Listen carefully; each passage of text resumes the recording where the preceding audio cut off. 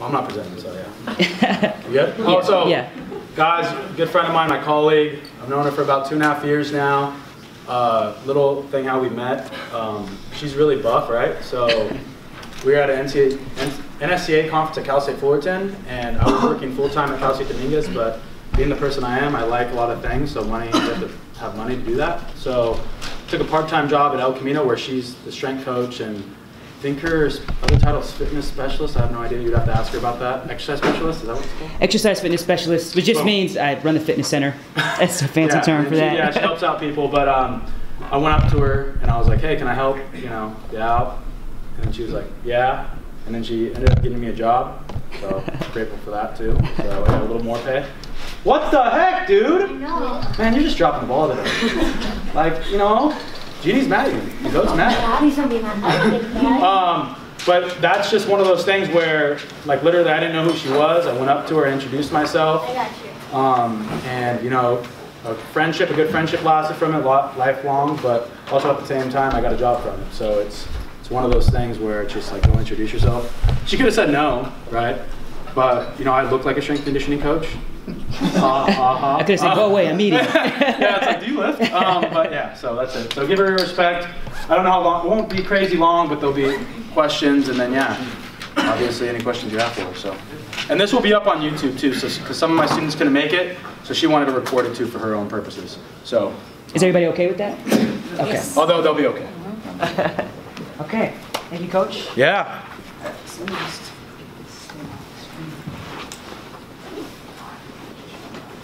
So before I started, I actually wanted to just show a little video, kind of give you a little bit of insight on my day-to-day at El Camino College.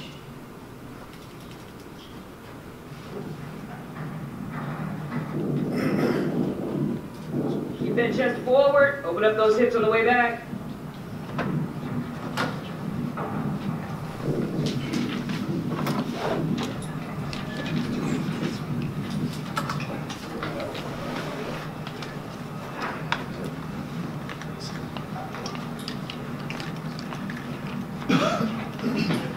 This is baseball, one of the teams that I work with. We do agility twice a week. They lift twice a week.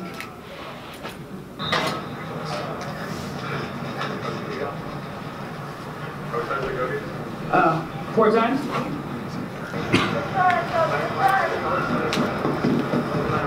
So we do one day's change of direction, the other day's linear.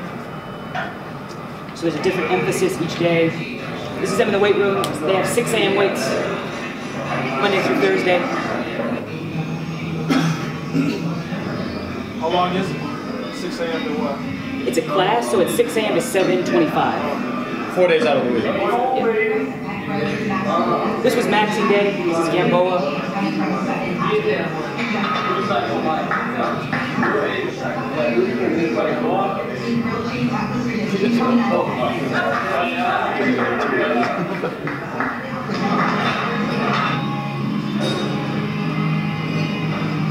Anybody ever trained Vertimax before? So we do contrast training, where we do a sport-specific movement, resist it, and you take it off, do some reps unresisted. You fly once you take the pulleys off.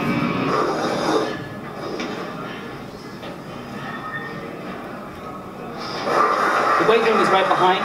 There's just not enough space, so we'll put the Vertimax wherever we can. This is softball, another team that I train. They lift twice a week. They condition twice a week. This is some footage from testing week. This is our best. She hit 240 or 245, I think.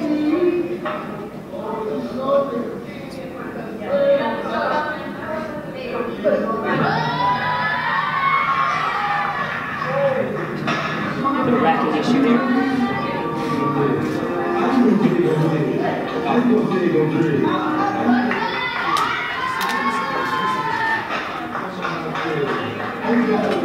So I wanted to show this next part of the video just because it's not all about the highlights. We always kind of watch the best case scenario. We always show highlights in the videos, but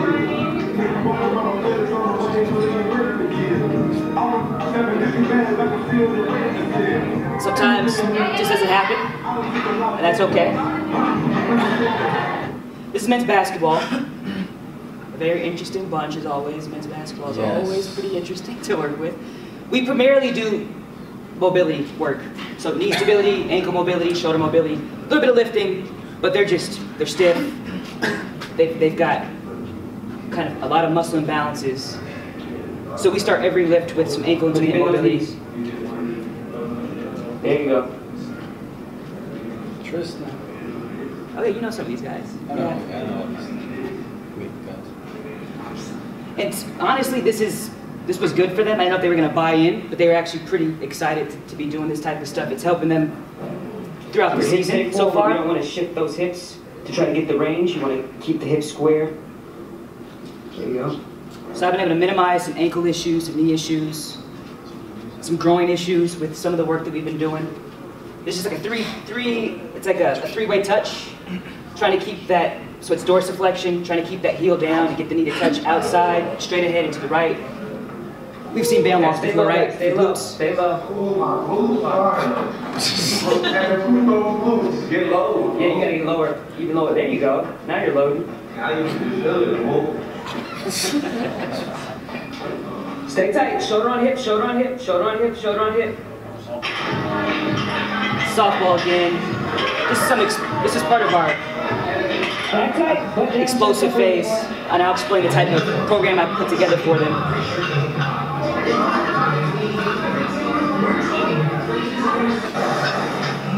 So again, sport-specific movement with the Vertimax. They superset this with their squats.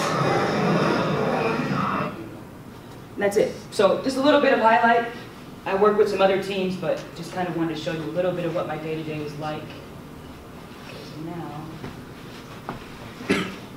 So I'm Coach Jones. Thank you all for allowing me to come here and speak to you today. This is going to be about strength and conditioning, which I call performance optimization. And we can kind of start with who I am. So strength coach, my goal is to enhance performance and decrease the chance of injury. That's the most concise way I can kind of explain what I do for my teams. And you know, I'll go over this and then this is just a snapshot. This just kind of gives you a very kind of general overview of who I am, but I kind of want to share my journey because these are just words, but there is a story behind all these schools and a story behind how I got here today. But right now I'm at El Camino College, JC. Prior to that, U.S. Tennis Association for about a year. Was at Cal State Northridge as a full-time assistant and got started off at UCLA. The why do I do strength and conditioning? It's about movement. At the end of the day, it's about movement. Whether you're a student, a mom, an athlete, whatever, we're just not trying to, not necessarily not be in pain, but we're trying to move properly and minimize the stress on our bodies. So that's why the why to me is increasing stability, so spinal stability, pelvic stability, joint mobility, and muscle flexibility. And that way, whether we're picking up a pencil, whether we're lifting a box, if we know how to move properly and recruit the right muscles, then we're less inclined to injure ourselves and be in pain. And I don't care who you are, it's not just for athletes, that should be everybody's goal, just as a person who can move. Now my story starts with me basically going to college as somebody who danced from kindergarten, I'd say from 3 to 17 I was a dancer. I was on a competitive dance team. Stopped dancing my senior year in high school, played basketball since, gosh, I was in maybe 4th grade, played club ball, varsity all 4 years, and went to college and didn't play basketball. And for me that was huge because I think it was a tough decision. It was, I think, expected of me to play, but at the same time, my heart wasn't in it. And so I ended up not playing basketball, but what I did end up doing was staying, I kind of had to figure out, like, how am I gonna stay in shape? Before it was dance, before it was basketball, now I'm on my own. Nobody's telling me to get up, I don't have to go to practice. And I saw all my friends, like the homies coming back, putting on the freshman 15, and I was like, that's real. Like, I could go to school, and I was going to school in New Orleans, where food is good, right? And I could have come back just not in good shape. And so, took it upon myself to work out. It was an NAIA school, really small, no fitness center, no gym, nothing like that. So it was literally just Taekwondo and just running up and down the campus to kind of stay in shape. But that sparked a fitness bug in me. Okay, I grew up with 3 older brothers. Fitness and just athletics and being active was always a part of my life. And so when I finished school, I graduated with a bachelor's in psychology. Tried that, worked in a facility that was actually down the street from El Camino College right now, but it was a transitional living center where people came from mental health hospitals and came to this independent living center. We basically taught them skills, how to cook, how to shop, how to take care of themselves.